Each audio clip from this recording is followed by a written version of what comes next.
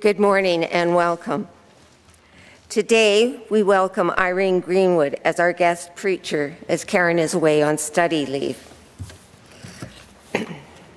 Irene is a retired church minister serving in both rural and city ministry for 38 years in the 3 Prairie provinces. Now retired, Irene lives in Winnipeg with her partner Joan and enjoys spending time with their 5 grandchildren.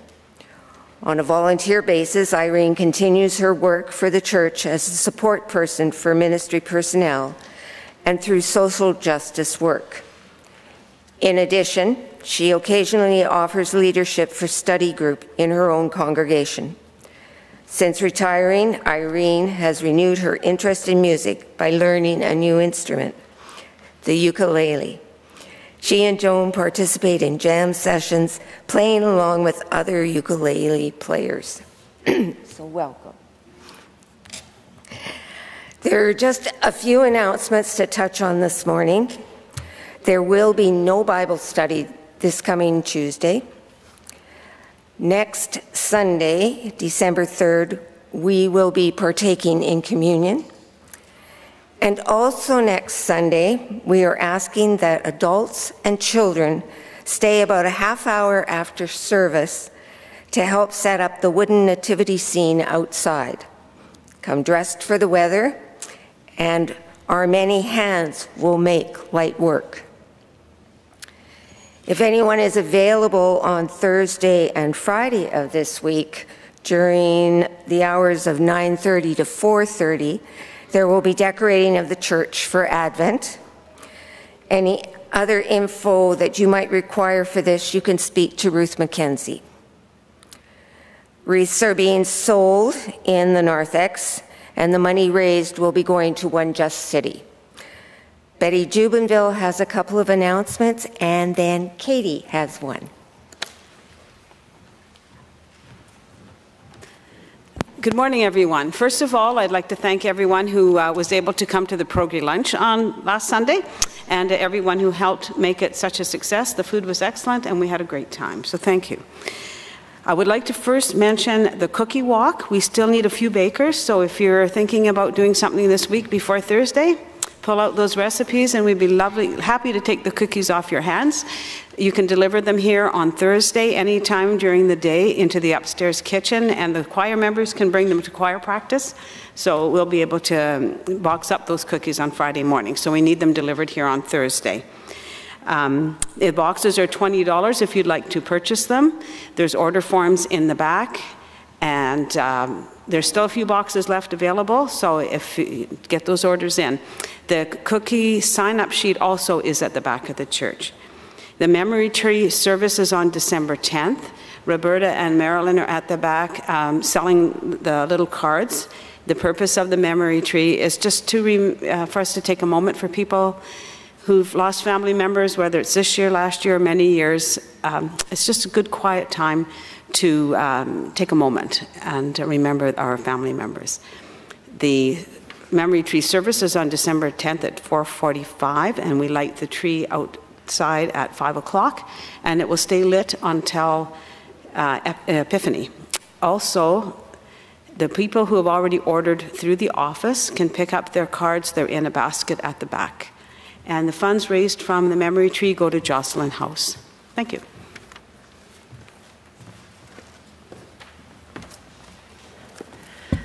Good morning. We've got yet another brand new hymn for us this week. We're learning lots this fall. It's great. I invite you to turn to More Voices, number 114. More Voices 114.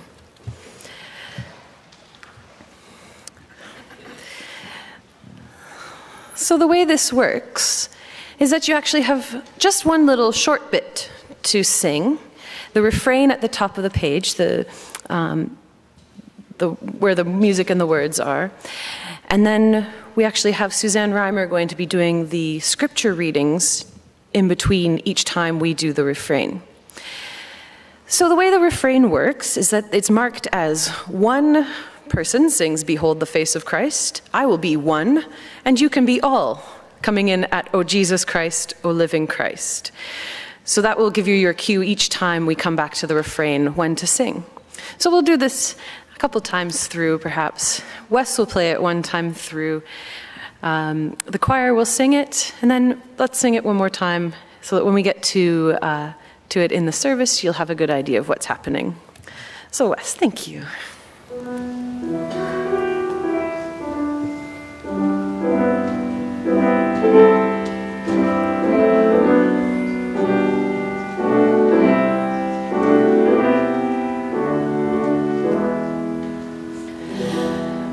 Behold the face of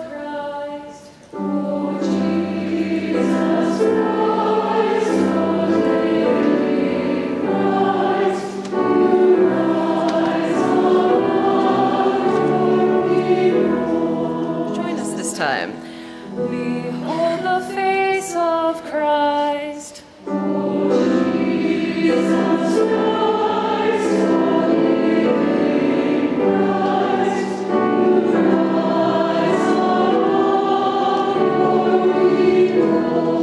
And then Suzanne will launch into a beautiful reading, and then eventually we come back to it again. Behold the face of Christ. O Jesus Christ, O living Christ, you rise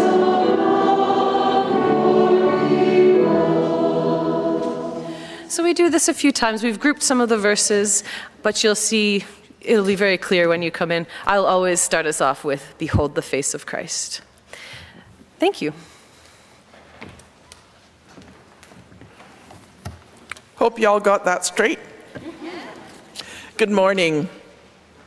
I'm glad to be here with you this morning. I do enjoy when I get to come here and hear the lovely music, and my apologies to Wes as he just started into that beautiful little prelude and I dropped my water bottle and clanged, and so when I start the sermon, you can, hit the pedals with your feet.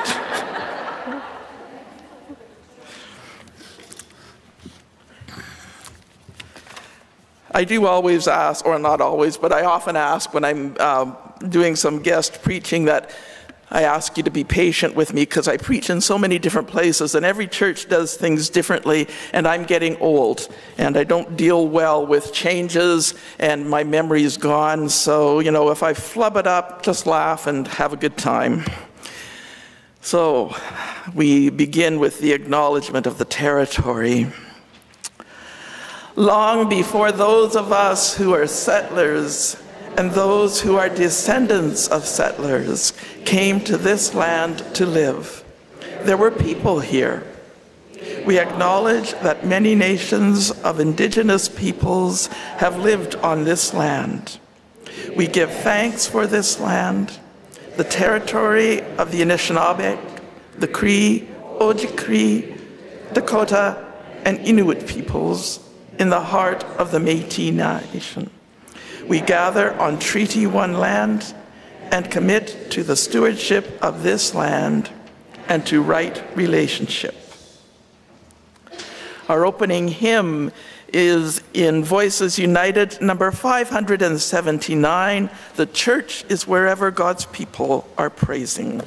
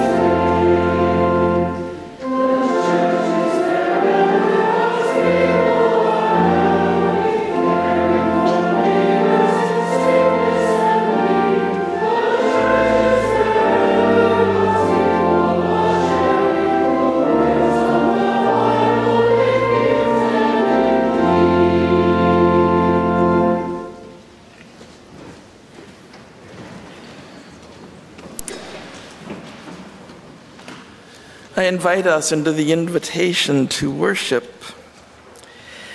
Hear and speak these words from long ago. True evangelical faith cannot lie dormant.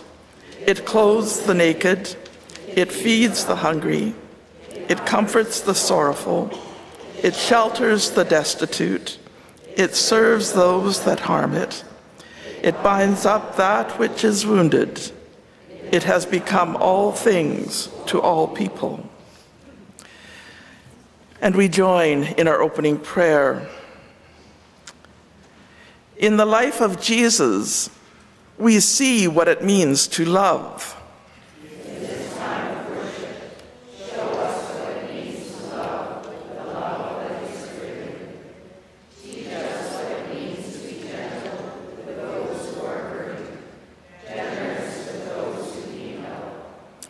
Help us to recognize that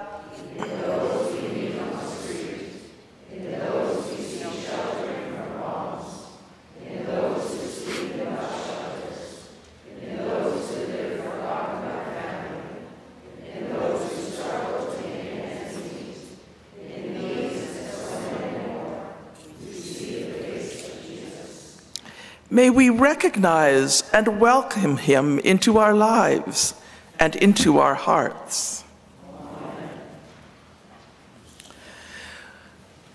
As we welcome him into our hearts, we light a candle representing his presence among us.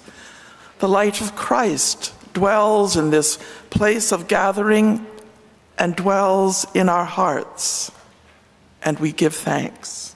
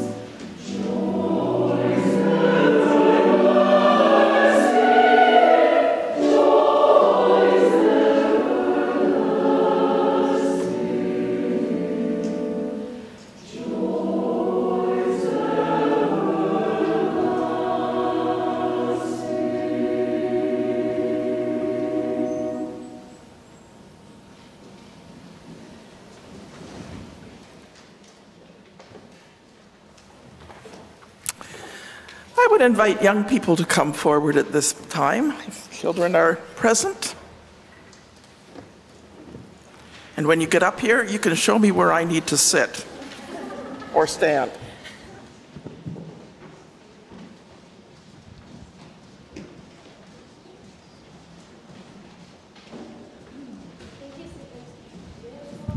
I can sit right here. Okay, thank you. That's good. Hi. Well, welcome. Oh, okay, good. Thank you. I have something to show you. Can you hear this okay? I have a picture here. You know what, just for a minute, I'm going to get up and walk around. Can you see this picture? What do you see in it? You see a bear? Okay. A deer, okay. Anything else? A rabbit and a squirrel. Were they easy to see? Yeah. Kind of, yeah, sort of. Did you know that some people wouldn't be able to see those? Some people cannot see those colors. Some people cannot, even if they can see those colors, they can't kind of see everything because of all the confusion around it. All those other colors and dots and everything, right? So sometimes it's hard to see. And in our Bible reading today, I don't know what you're doing in your Sunday school program today, but the big people up here are going to hear a story about how hard it is to recognize Jesus sometimes. And Jesus tells this story to help people understand that it's not always easy to see Jesus, because Jesus can be seen in people like you and me. Did you know that you can be like Jesus? Yeah. Yeah, good for you. Did you know that people will look at you someday and say, I can see Jesus in you? Maybe, maybe not. Well, how do you think in what kind of people do you think we can see Jesus? Shepherds, nice people. Okay. Anything else? Well, you can basically see them in Christians. In Christians, yeah. Anything else? Nope. Nope. Oh, you know what? Jesus would say, yes, you can, well, he wouldn't have said, Christians weren't around when Jesus was walking on the earth, but because Christians are people who follow Jesus.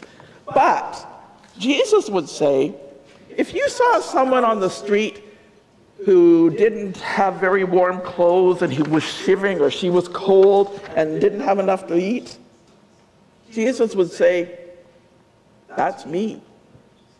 And if you saw someone who was sick, Jesus would say, that's me. And if you saw someone who was helping someone who was sick, Jesus would say, that's me. Oh, you're quick learners. Yeah, Jesus is in, or God is in everybody. And so we need to treat everybody as if it were Jesus. So if you saw someone who was hurting, what would you do? You would help them, right? And that's like helping Jesus, because Jesus hurts when we hurt. God hurts when we hurt. If you saw someone who was really angry, what would you do? Calm them down? You would try to calm them down. That would be because you know in that person is God or is Jesus, right? Or if they're really angry, you might not want to have anything to do with it. Well, you might be right because there sometimes is danger and you have to be very careful, right? Because sometimes you can just try to make them feel better, and then you're making them even more mad, and then they might want to start saying some stuff. So you might want to just get out of it. You know what? You're absolutely right. And all that goes to prove is that it's really hard to see Jesus even in those people that might get really, really angry. But you are right. Sometimes the best way to treat those people is to walk away and say, maybe later they'll be calmer. Maybe later I can say, when you were really angry, it scared me, but I still cared about you. But you're absolutely right, because you never want to put yourself in danger, do you? Yeah, especially if it's at school, they might be able to do some things bad. Yeah, that's always true. But also, if you're mad and you start doing bad things, then that means you'll get the consequences. Well, that could be true too, but always we need to remember that there's love, even in those hard times, that someone can still love us, and the person that loves us is Jesus. Always, if you're ever in doubt, say Jesus or God, and that's the right answer. Okay, good. Well, can we have a little prayer? We'll say, thank you, God, for being present in everyone, in those people that we love and care about, but also in the people that sometimes they're hurting, and sometimes their hurt makes them angry. Even then, we can find you. But help us to know how to respond in love. Love for the other person, and love for ourselves that helps us care for ourselves in difficult situations. Amen. Well, thank you. You guys are good. I like you. Because you know what? I see God, I see Jesus in all of you. I hope you can see God and Jesus in me.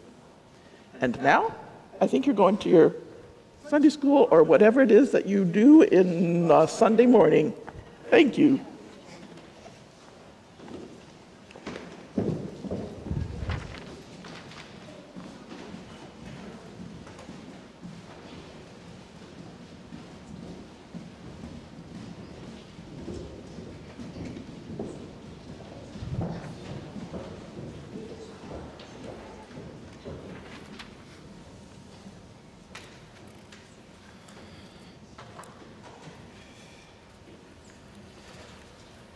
I would invite us now into the time of prayer, in the prayer of confession that is printed in your bulletin.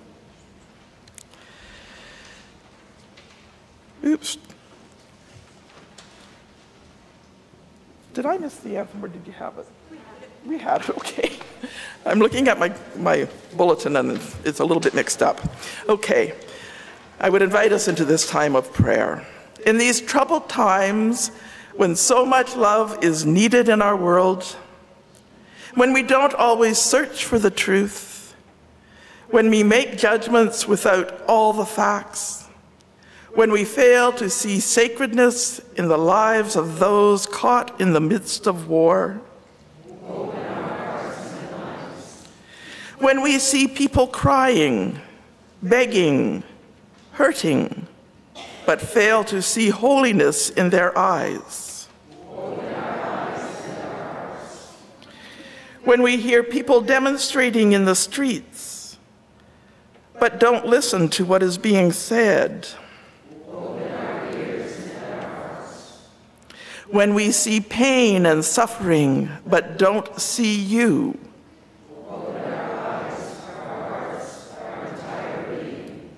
Amen. Know that when we confess our sins, when we look deeply into our makeup, who we are, and the things we do, when we lay those all before God, we are forgiven. We are forgiven in God's love. Thanks be to God. And now we have the hymn that we are learning, number 114 in More Voices. And I would invite Katie and whoever else is coming up to do this. Let's go.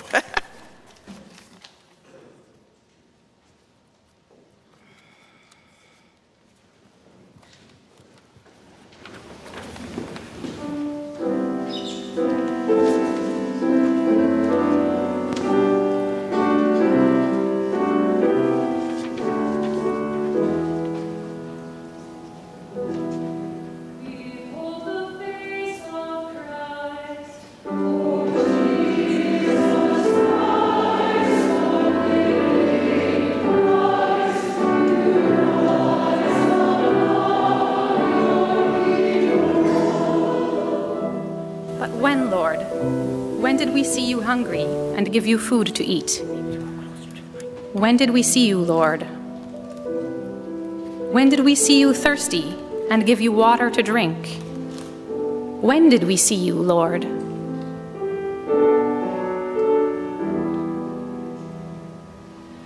Behold the face of Christ.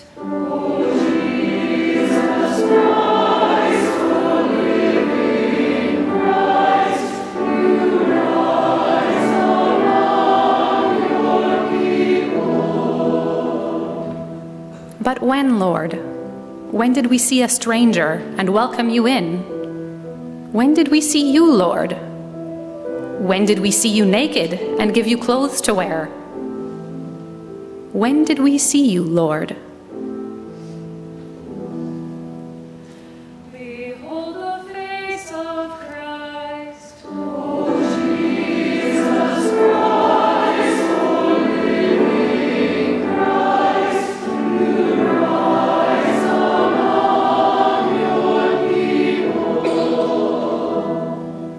But when, Lord? When did we see you ill and come to sit at your bedside? When did we see you, Lord? When did we see you in prison and come to visit you? When did we see you, Lord? Behold the face of Christ.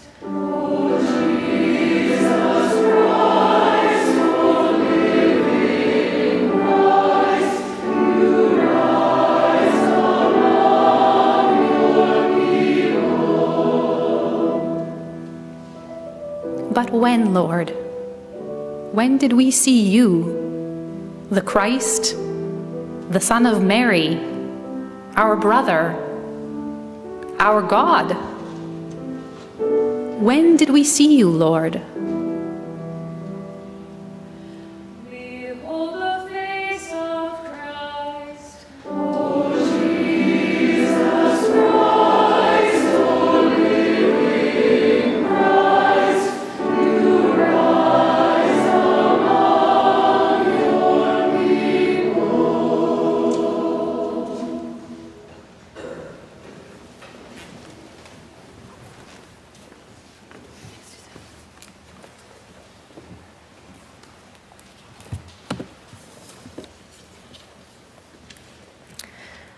The reading this morning is the parable of the sheep and goats, in which Jesus teaches about the importance of followers caring for the people who get left out.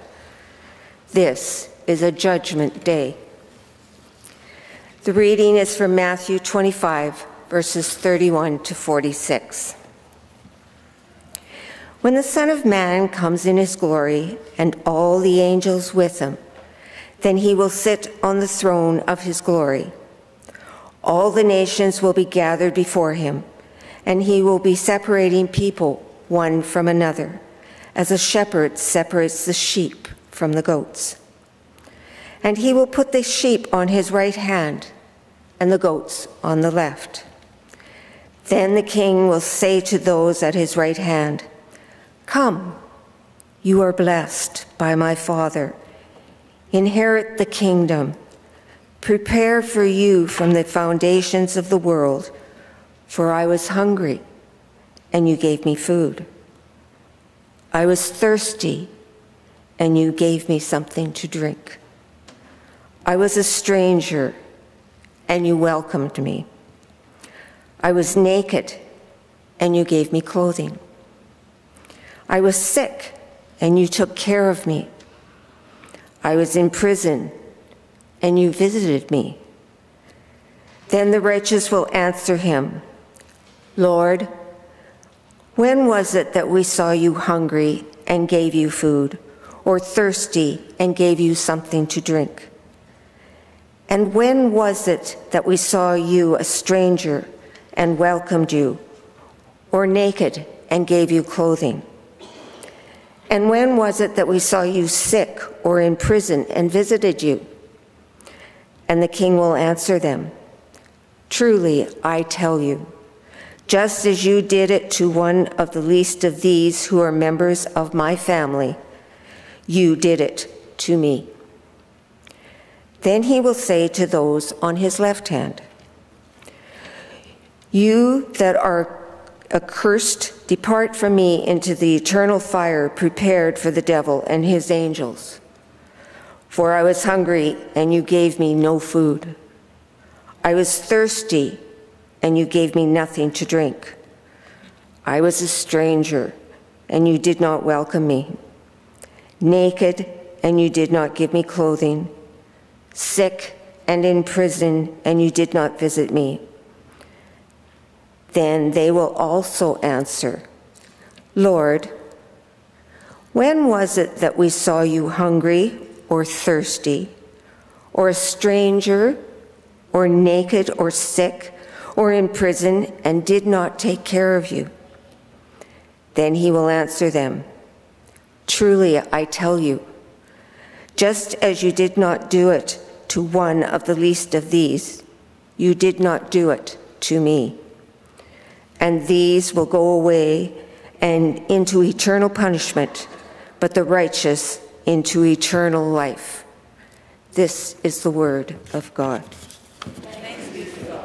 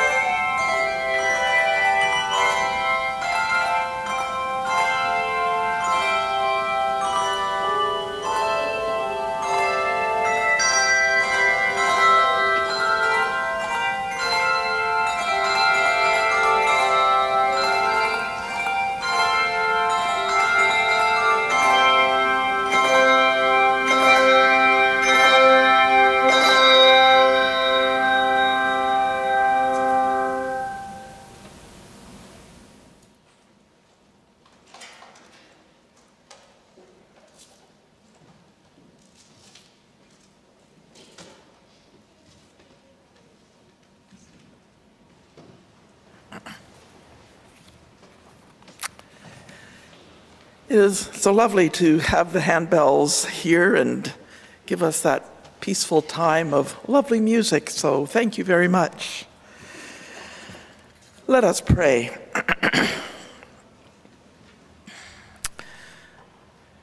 As we reflect on words that we have heard, as images come to mind,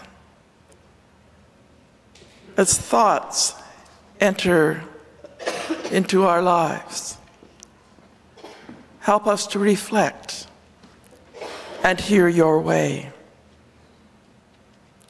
Give us new insights and old comforts. Amen.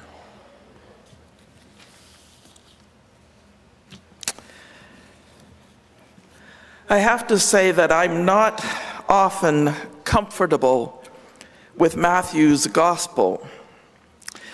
Of the gospel writers, especially of Matthew, Mark, and Luke, he is a little further removed from Jesus than the others are, at least in terms of time. He wrote his gospel some 70 to 90 years after Jesus died.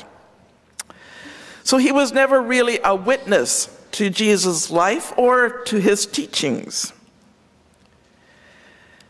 Matthew is also a little bit more judgment-oriented than the other gospel writers, and I think even more judgment-oriented than Jesus was himself. It seems to be very important to Matthew to be clear about who is in and who is out, making a judgment about who is acceptable and who is not acceptable. And that is certainly evident in today's gospel reading about the sheep and the goats. The sheep are judged to be acceptable, and the goats are judged not acceptable. It is interesting to note, however, that this story is not recorded by anyone else. It appears nowhere else in Scripture, and not even in some of the other writings of the time that did not make it into the Scriptures. As far as I can tell, this Gospel of Matthew seems to be the only place that contains anything like the story of the sheep and goats. So for some time now, I have kind of written off this story, not really worth giving much credence to in my mind. But of course, this week, since I have to preach on it, I found I had to look at that story a little bit more closely. And there is something about it that has made me change my mind a bit.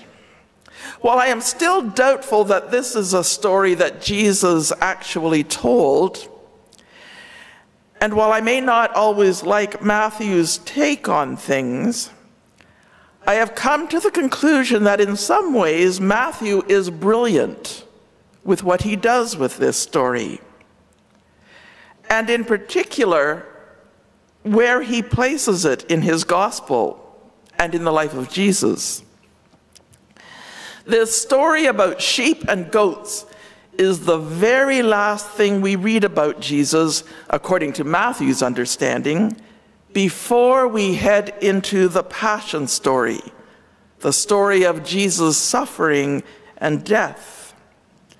The very next line that we read in this gospel after this story is the following. And so when Jesus had concluded his discourse, he told his disciples, "You know that in 2 days Passover comes, and the Son of Adam, or the Son of Man, will be turned over to be crucified." And then Matthew moves us into that whole story. Well, I'm not going to go into the whole story, or into the whole of that story now, but I do want to give you just a little refresher. We know the story is about Jesus being made to suffer. His friends will desert him, they will deny him, say they don't know him, He will be held captive in Pilate's courtyard. He will be mocked, beaten. He will be stripped of his clothing. He will be thirsty, and no one will give him water, only sour wine or vinegar. And ultimately, he will feel totally abandoned, even by God. And no one will admit to knowing him, which is a bit of an echo to those words, "When did we see you hungry and not give you anything to eat? Thirsty and not give you drink? Or a foreigner, or naked, or weak, or captive?" This story about sheep and goats is a setup for what follows. It's a setup for the crucifixion story. And those being set up are us, the readers of this story. According to Matthew, if we are going to understand the crucifixion story, we need first to understand this story of the sheep and the goats. And one of the first things we need to notice about this story is that both those identified as sheep and those identified as goats are surprised by what Jesus says in the story. Jesus has both the sheep and the goats say to the ruler, the one he calls the Son of Adam, a name that is sometimes used of Jesus. Jesus has the sheep and the goats say, "When did we see you? And when didn't we see you?" Both groups are shocked when they are either commended or condemned for their behavior. And what surprised them wasn't their behavior, that is, their willingness or unwillingness to care about people in need. Rather, they are surprised that they failed to recognize the one who is called the Son of Adam. That the one they either care for or didn't care for is Jesus, or maybe God. The story is a little bit confusing here because we are never really quite sure whether it is God or Jesus that we are expected to see in the oppressed of the world. Some people would say Jesus and God are one and the same. Others would be less likely to say this. But I think for the purpose of this story, it doesn't matter a whole lot. Nobody, it seems, expected to see either Jesus or God in the face of the disadvantaged, the down and out, the cast-offs in society. And while we have heard this story 1,000 times and we are accustomed to hearing this interpretation of seeing Jesus or God in the oppressed of the world, it is quite another thing to live our lives as if this is significant, as if it really matters. But it does matter.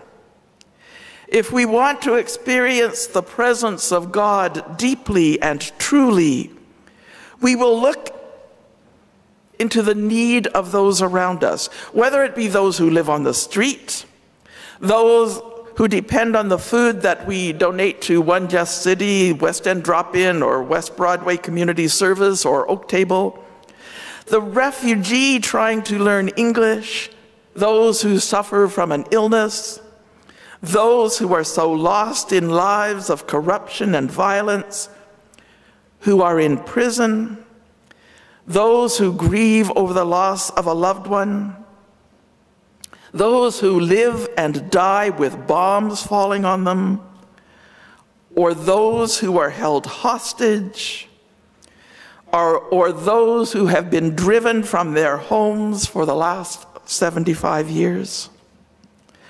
Those hurting in so many ways. When we look at such people, there we will see the face of Jesus or the face of God. And if we fail to act, then we are no different than those who failed Jesus as he moved toward the cross. Many, many years ago, I read about a woman whose name was Lynn Goodman Strauss. She was known as the Egg Lady on the streets of Austin, Texas. And for years, she was out on the streets at 7:30 every morning, handing out hard-boiled eggs, tortillas, and hot coffee to those who were hungry, worn out, and losing hope. She also ran a Catholic worker residence. She would often drive homeless people to AA meetings, let them shower or even live at that house, give them clothing, and offer them prayers. She reached out a hand where many would recoil in fear. She told the story once of how one man she'd been helping stole her car, and she told that story without a hint of anger, without an ounce of regret. I expect most of us are somewhat familiar with the life of Mother Teresa, who worked among the poorest of the poor in India. She talked about this story of the sheep and the goats. She said of it, it is her favorite Bible story. She wrote, "I believe in person to person. Every person is Christ for me. And since there is only one Jesus, that person is the one person in the world at that moment. I see Christ in every person I touch. It is as simple as that." Well, most of us are not called to the kind of drastic life of service that we see in Mother Teresa or in the Egg Lady. But we are called to do what we can in our corner of the world, even if it is just a cubicle in a busy office, or in a classroom of a local school, or in the kitchen of our own home, or on the streets of our city. And we are called to do likewise with the big issues of our world as well. To see the holy in those who have been displaced from their homes in Ukraine, in Gaza, those who have been tortured and killed, and those who have been taken hostages on all sides. And we are called to seek out the truth of what is happening in these places, and to know that in the victims on all sides of the violence, we will see the Holy One. This particular Sunday in the church year is often referred to as the Reign of Christ Sunday, or sometimes it's called Christ the King Sunday. Not a name I particularly like, but the Sunday is a relatively new celebration in the life of the church. It had its beginning in the early part of the 20th century. And it was created to help people in the church understand that the various political powers in the world are not part of God's will for the world. Indeed, they are the antithesis of what God wants for the world. God's will for the world is not that people have power over one another. It's not that people hurt others, but rather that people learn to serve others and care for them, and in so doing, serve the Holy One. So I would like us, or I would invite us, to look carefully around us. Not just in this building, but in our lives. Take note of the troubles in the lives of the people around us, whether it be here in our city, on our streets, in our country, in our places of power and our places of no power.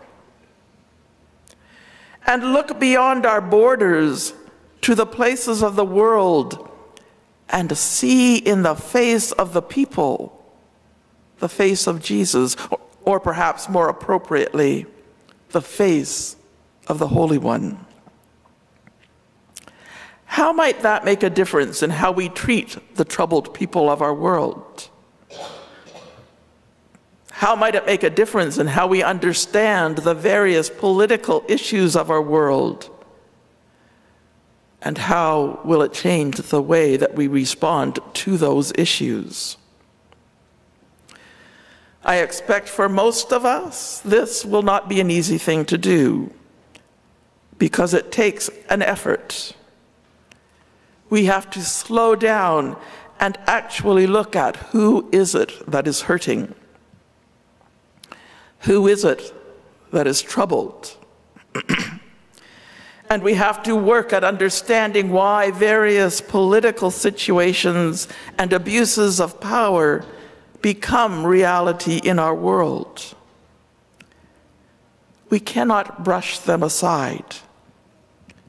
We have to take time to really see, and then take time to think about what may be happening for them.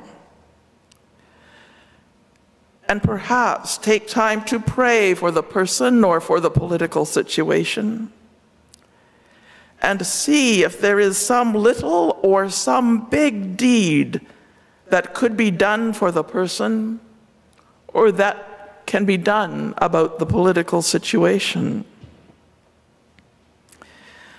I would suggest that whatever acts of kindness we might be able to muster, whatever acts of hope and justice we may call for, there we will also see something of God, of the holy. The whole message of Matthew's gospel, I think, can be pretty much summed up in the story of the sheep and the goats. God is present in the suffering of people, and God is present in the suffering of Jesus. And when we are able to reach out to those who are hurting, then we are able to reach out to the holy. Then we will know God. Amen.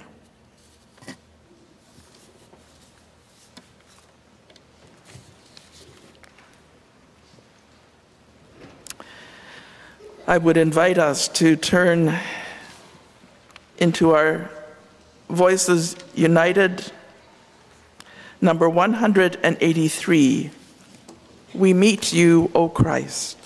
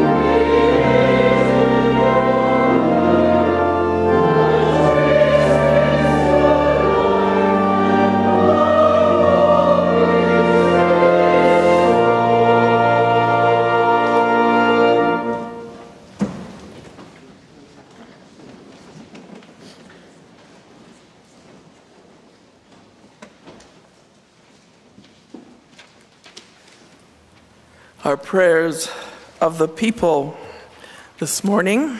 The phrase you need to listen for is printed in your bulletin, and we will respond to that with the sung words from Psalm 92, Voices United 810. So I'm going to begin the prayer with those words, and we can sing the response.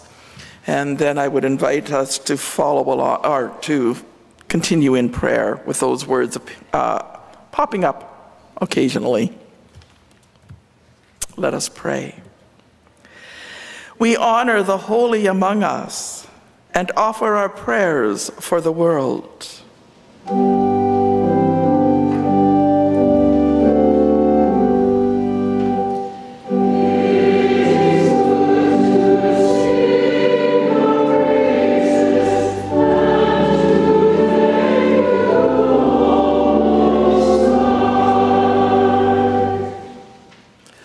Holy One, we have reached the end of this Christian year. On this day that we sometimes call Reign of Christ, and we look ahead to a new season, a new year that will begin with Advent. Advent, a time of hope and a time of joy, a time of love and a time of peace. And yet we live in a world that sometimes feels like it is anything but joyful and hopeful and loving and peaceful. And so we pray for this world. For those who we meet on our streets who are hungry, who live in bus shelters, who long for a warm coat, a blanket. For families who struggle to put food on their tables. For people living in a land that has a strange language that they are now forced to learn. May we see you in all of these people. We honor the holy among us and offer our prayers for the world.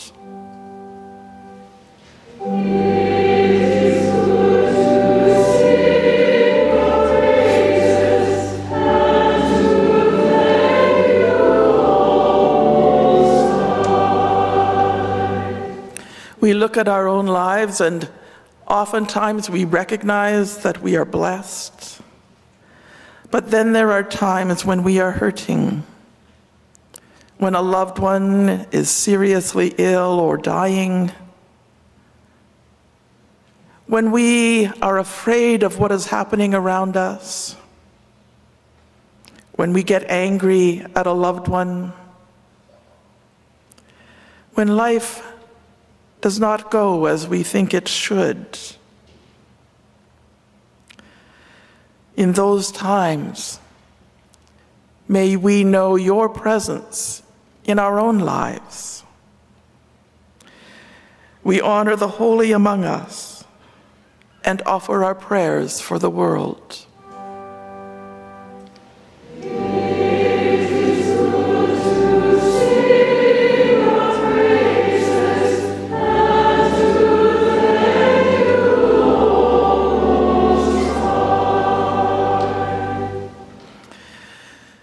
We look at the world around us. Our political situations in this country and in other countries around us puzzle us at times. They are so difficult to figure out, and sometimes we wonder if any government really has the people, the well-being of the people in mind. We look at a troubled world, we see fighting continuing in Ukraine, homes being destroyed. We look at Palestine, Israel, And we are horrified. And sometimes we don't understand that history that leaves a people without their home, that leaves another people fearful of the feelings of the world against them. We look at hostages and children in prisons,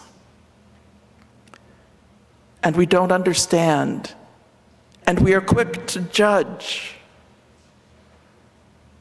Help us to look even there in bombed out buildings, in horror, in prison cells, and see you, and help us to respond in love. For we honor the holy among us and offer our prayers for the world.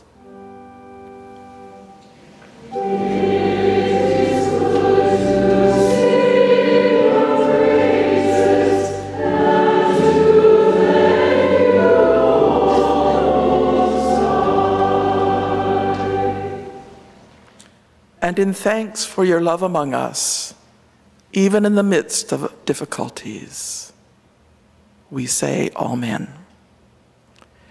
And we join in the prayer that Jesus taught us.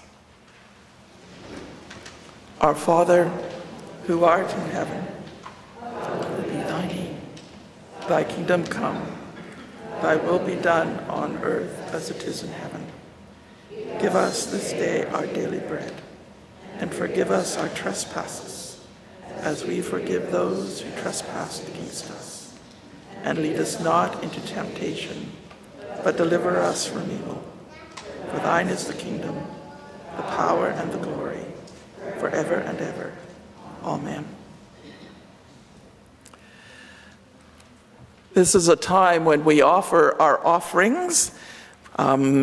Offerings that are received, I don't know the many ways in which you do offer offerings. I think maybe many people would do it online, others maybe by par, by checks.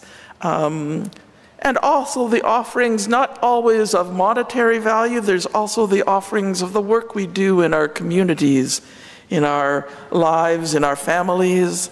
Those too are offerings that we present to God in the hopes that they will be used to make our world a better place. Our offering hymn is in More Voices, number 136, verse 5.